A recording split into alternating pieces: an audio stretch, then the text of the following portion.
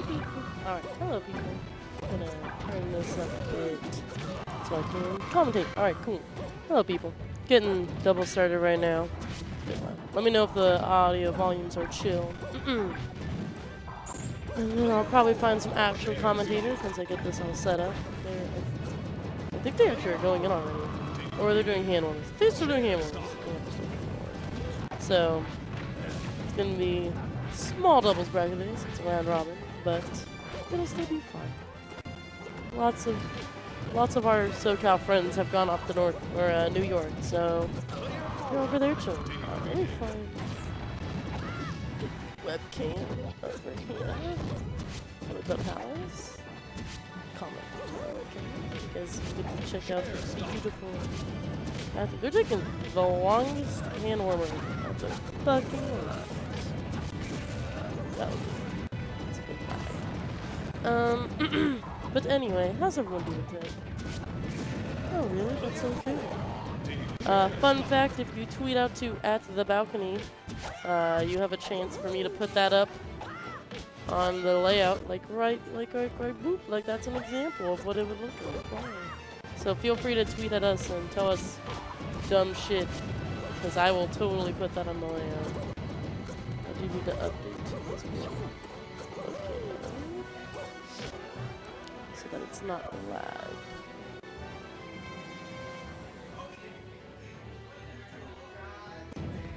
Alright, cool. So hopefully they'll actually get started soon, because they're like just sitting there, which is fine, I guess. Their little huddle. DJWoN and AznGamer do doubles quite often. Looks like we're probably getting started here. No, maybe.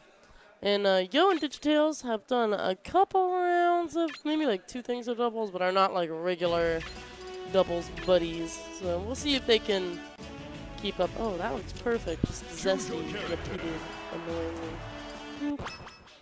Alright, looks like we're getting into it. Let's see how game 1 goes. If they can switch over. Yeah. But anyway. Both AznGamer and DJWoN love their projectiles. And so, with Mario and his fireballs, Lincoln, like his boomerang, his arrows. So far, they haven't really been doing too much of it, though. They can be kind of campier players. More defensive, I guess you could call it. Ooh. Yo is very much a, he's amazing tech skill, but he's still working on nailing all of the right choices during gameplay. Ooh. But,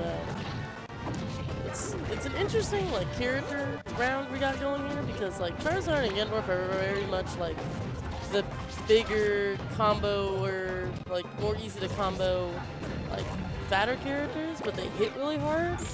Whereas Mario and Toon Link are very much like, they have really good combo games alongside like projectiles. So at any point, AznGamer and DJWoN could have a pretty easy time of just sitting back and camping. Ooh, oh man. And DJWoN gets nailed by that, I'm not quite sure which smash attack that is by Ganondorf. I always forget. It's like, but anyway. But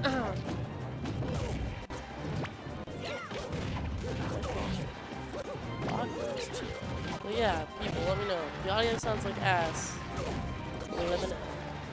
It's actually really even game so far, which is surprising, because I would probably consider DJWoN and AznGamer stronger as a team. Ooh, that was almost really sick by Yo and Digitalis. They tried to have Charizard grab an opponent and then have Ganon land a fair, but Yo threw his fair out too far and just nailed Charizard, which is unfortunate.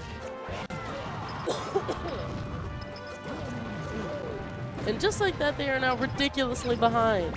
Digitalis and Yo are now 2 stocks behind. But they're at fresh stock, so they could probably bring it back. If anything, ooh, Yo's in a bad spot. Ooh, you almost got that recovery. Oh, but DJWoN went for a not too good edge marker. letting Yo get back to the stage. Ooh, and that's Digitalis out. Honestly, like, I think Ganondorf is he could do pretty well in a 2v1, but I don't see this one working out too well. Mainly because the two characters you have to fight, like, if they really wanted to, DJWoN and AznGamer could just, like, sit back and spam them projectiles. Like, that would be pretty doable and easy. Oh, I have cactus. Yeah, that's a cactus. Ooh, trying to open this. Alright, chill. But yeah, that's the end of Yo.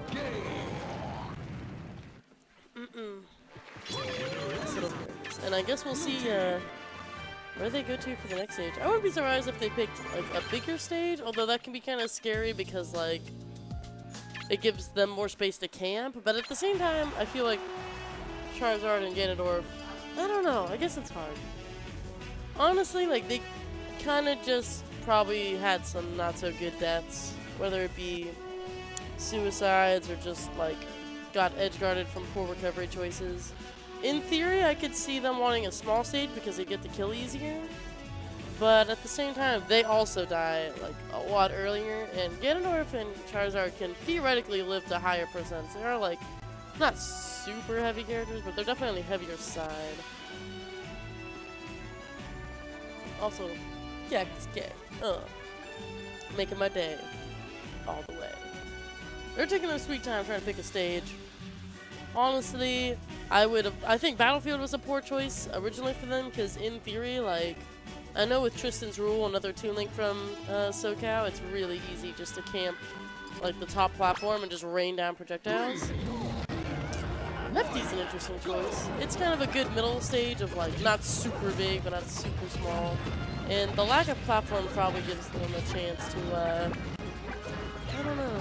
Yeah, see, already, holy shit, they're just, like, spamming projectiles. But it doesn't matter as much, because, as you can see, Yo and Digitalis kind of got around the projectiles.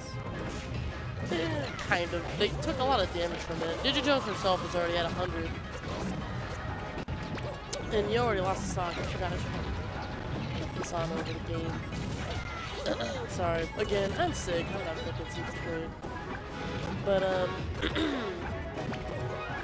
yeah, so already they're at kind of a deficit, but it looks like it's kind of just a clusterfuck in the side over here. Both of them.